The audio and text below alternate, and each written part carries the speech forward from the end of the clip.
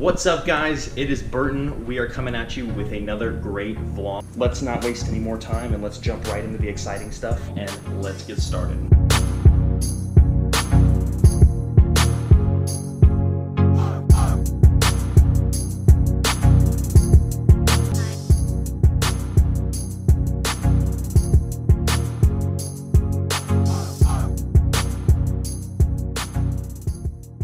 Got my rod rigged up, guys. I got a bungee corded to the side. Hopefully no bumps will throw it off. I don't want to catch like an eye hole to the eyeball or anything. This will be all I will be bringing today. So if we don't land a couple of largemouth bass on this, then I'm completely losing hope for the area. I've been fishing with these all my life, and I'll be shocked if we don't land something today.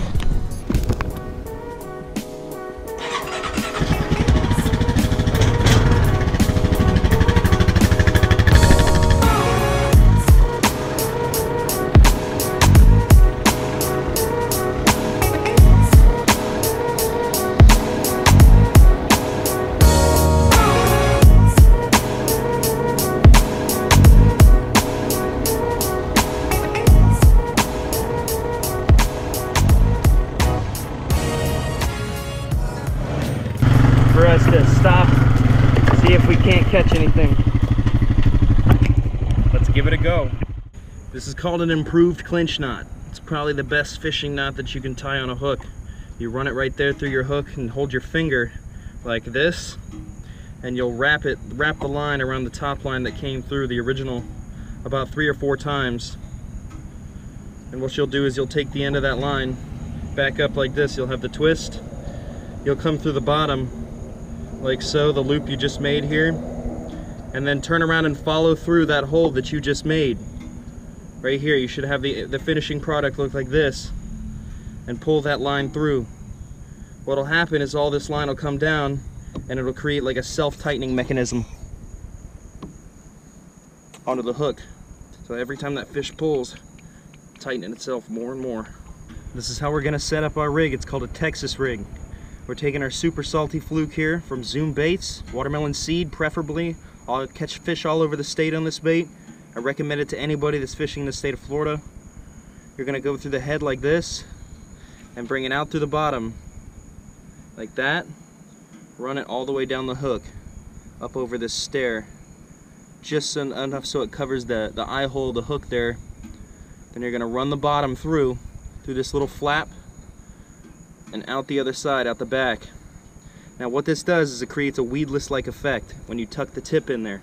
So you're running through the weeds and it'll be completely weedless, but as soon as a fish bites down, it's gonna set that hook right into their lip. That's what you want. All right, we got our bait rigged up. Let's see if we can't bring anything to the shore today.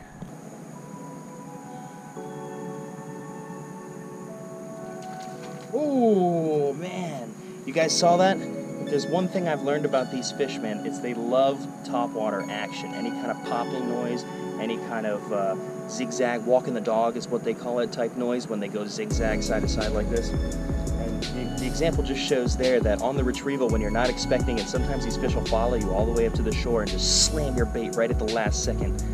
I just had another one follow me all the way up to the shore. Fortunately, I wasn't recording. Let's see if we can give it another go. Here we go. Oh man, I missed him. Ripped him right out of his mouth. Hey man, that's fishing. Got some nice teeth marks on the back of the bait. Looking pretty good. There he is. All right. Got a little baby. Nothing too big, nothing too special, but it's enough for me to teach you guys a little bit about. He went ahead and he hit me right here on the weed line. And you see how he's hooked right here in the eyeball. I want to talk a little bit about these fish before I let him go.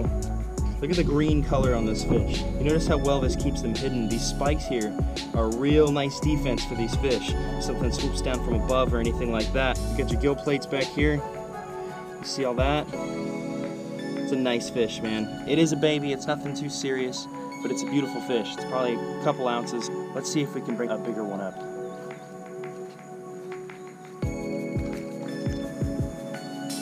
All right, it doesn't look like we're gonna catch much.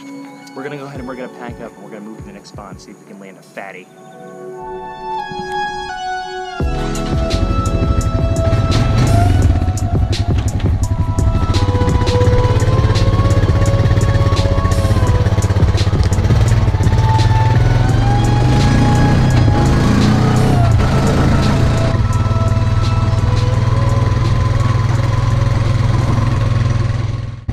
looks like a promising spot, guys. They start showing up as soon as you slow down the work. Little baby guy, nothing too serious. Notice there's no leeches and none of that dirty Florida water parasite type stuff on him. He's got a few up here on his dorsal, but nothing too serious. Looks like he lost his eye in battle. I'm gonna go ahead and get this guy back in the water. There he is. Ah, that's a lot better. Here we go. Ah, that's a lot better than the last two. He got hooked right through the top. So you gotta give that fish just enough time so that they can get the hook all the way in their mouth. See how it's further up here? If I had pulled that hook a little bit too early, I probably would have found myself setting the hook without a fish on it. Nice fish. We're gonna get him back in and chase that monster. Biting away this morning. There he is. All right, get out of the pads. You're a good one. Come on. Come on. Get out of the pads. Get out of the pads. Come on, yeah. He's hooked up in the pads. I don't know if I'm gonna be able to get him out. I'm gonna do everything I can though. Come on. Looks like I'm gonna have to snap this line, unfortunately. He's not getting out of there. That'll end your day real quick, but hey guys, it's fishing. We got a couple fish. You know, I can't be disappointed. That's it, he's snapped. All right, so that concludes our day of fishing. The good news is I know where they're at. I'm coming back. We're gonna get some more. I'm gonna go ahead and take you guys on a little quad ride, get some fresh air, enjoy the rest of the day before we call it quits. Let's go.